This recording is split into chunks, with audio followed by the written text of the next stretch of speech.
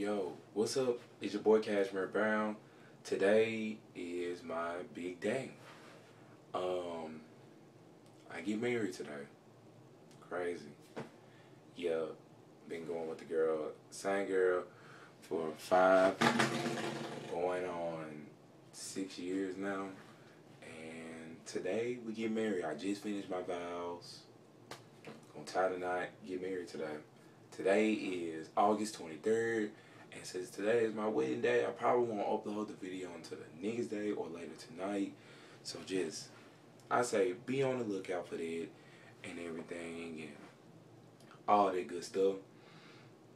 Yeah, I'm pretty excited, a little nervous, pretty excited.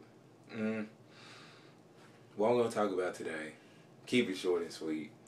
This episode is called Don't Be a Menace. It was actually kind of crazy. So the other day I saw a picture. It was like a little comic strip picture.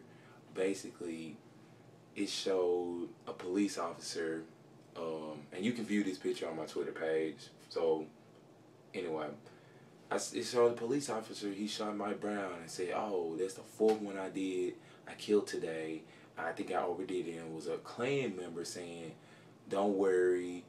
These people, black people, are going to protest. They're going to get angry. They're going to pray and do whatever they need to do. But they're going to forget about it. And me and my people are planning a distraction." And the distraction was the ice bucket challenge. And it was kind of crazy that as soon as this thing happened, the ice bucket challenges came. Just like bam. But anyway, y'all can talk about that. Just let me know how you feel about that and whatever not.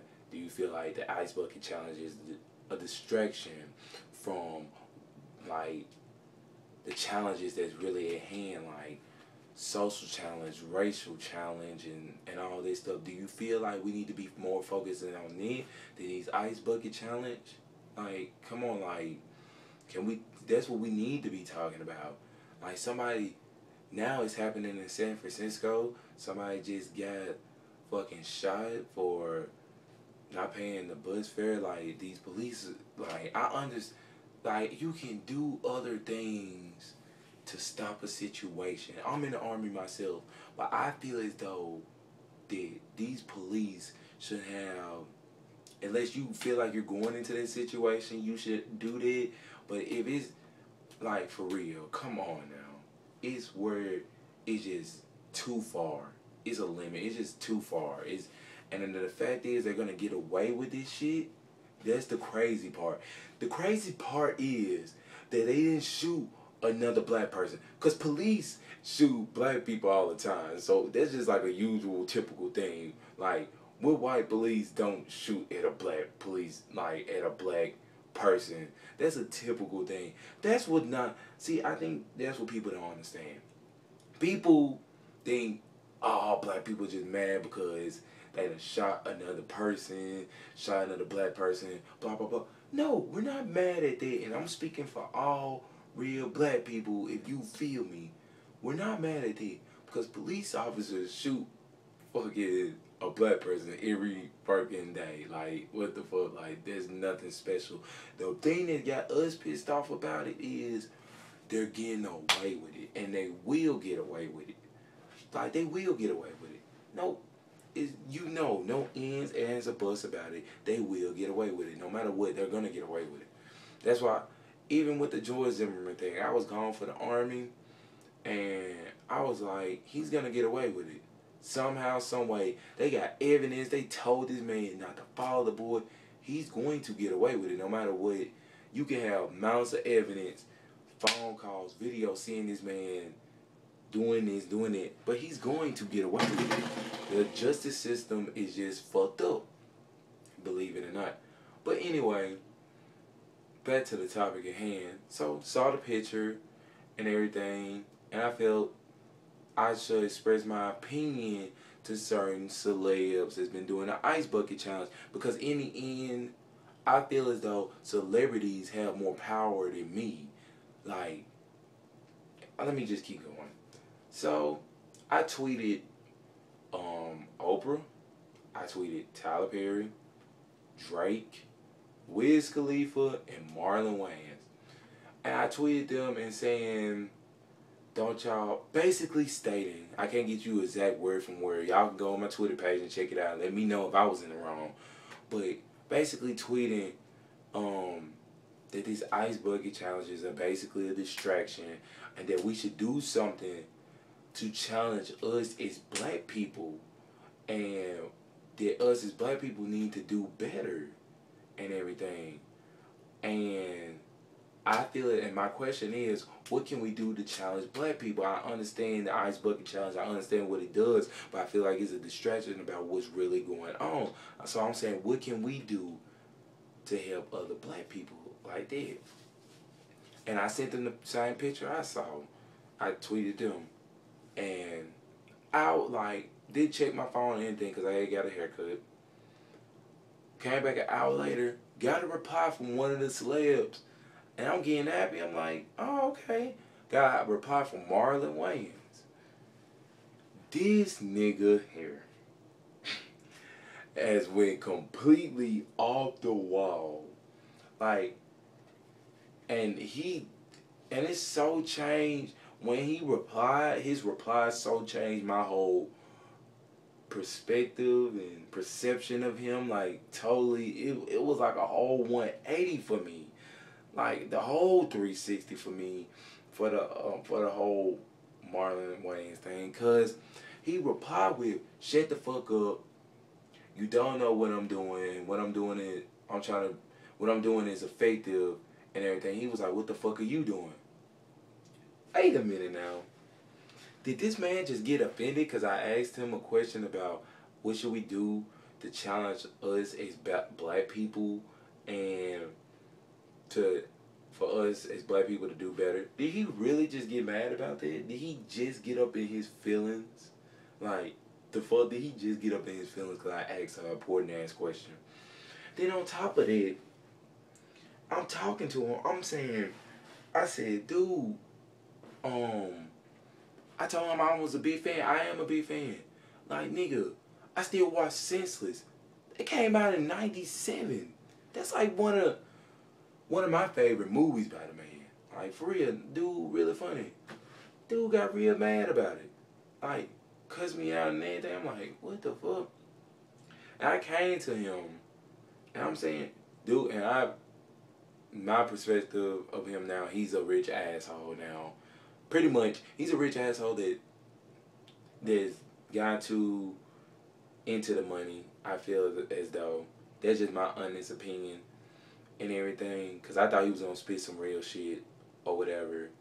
Because your reply could have been better. Marlon, your reply could have been totally better. It could have been, hey, this is what I'm doing for a black community. This, that. But telling a person to shut the fuck up when they're asking you an important ass question about what should we do to help challenge our black people, and then you shoot me down like that, you're not helping the situation. You're not helping the community as us, as a people. You're making it even worse. You're showing me that it's not going to get any better. And then it made it even worse about his next reply. So, in his next two replies. So, and then talking to a dude, I said, you're just another rich asshole or whatever. And that's why it's not going to get better. Y'all, celebrities, have the power. Me, I may have some little power locally. Locally, I have a power. Locally, I have a power.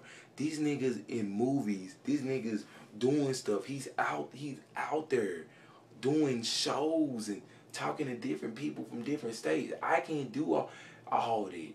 I'm just local. Then even though I'm an artist, I can only reach certain people, and nowadays these certain people only want to listen to certain type of music. They ain't ready to hear stuff like that. They're not ready to hear that. They're not ready to hear the truth like that.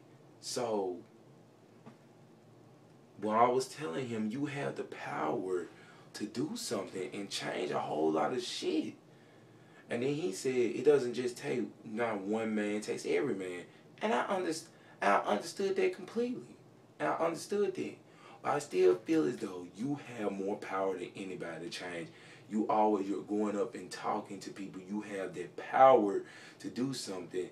And your reply should have been, this is what I'm doing, this, that. Not to shut the fuck up. I don't feel like you have been in a situation. You know what I'm saying?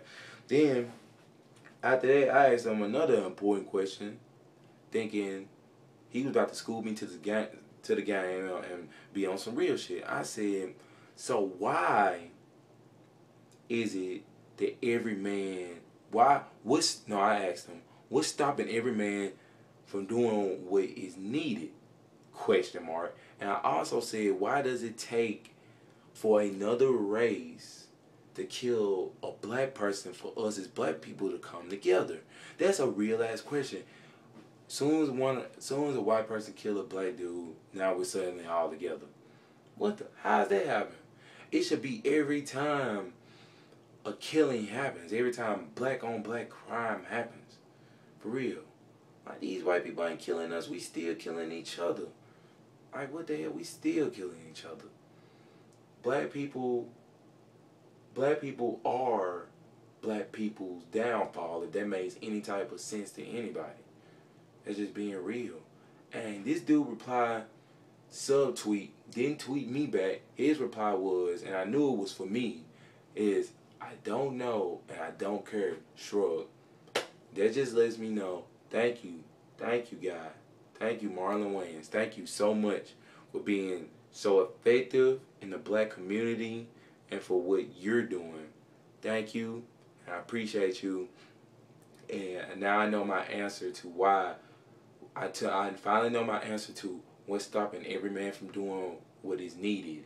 And I also know my answer to why does it take another race to kill a black person for us as black people to finally come together. And I finally know my answer. Thank you, Marlon Wayans.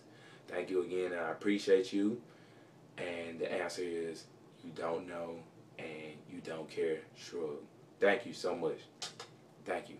My name is Kashmir-Brown. I am an artist from Memphis, up and coming artist from Memphis that's trying to make it and bring a change into hip hop. Yes, I realize that maybe the type of music I'm trying to bring, positive music, is not what they're ready for. Okay, I'll wait till my time comes. I'm wait till the time is right. So I'm doing what I'm doing now to make it with my friends and friends that rap. So that's it. We got a new song called Flex Alexander. Great song. Check it out. It's on my YouTube page. Check it out. And follow Friends That Rap. That's Friends That Rap on Instagram at Friends That Rap. Follow me on Instagram at Kashmir-Brown. Also on Twitter, if you want to see the whole conversation, I keep up the whole convo on my Twitter wall. You can go back on Marlon Wayans' Twitter wall. You can go check that out. Follow that _Kashmir-Brown at Twitter. You can follow the whole conversation. Once again, Paid Vacation, the mixtape is coming soon. Make sure y'all follow me. I'm going to put this up very soon. Thank y'all. Have a wonderful day. And remember, he doesn't know. He doesn't care. Don't be a man. FTR, nigga. You old flexing ass nigga.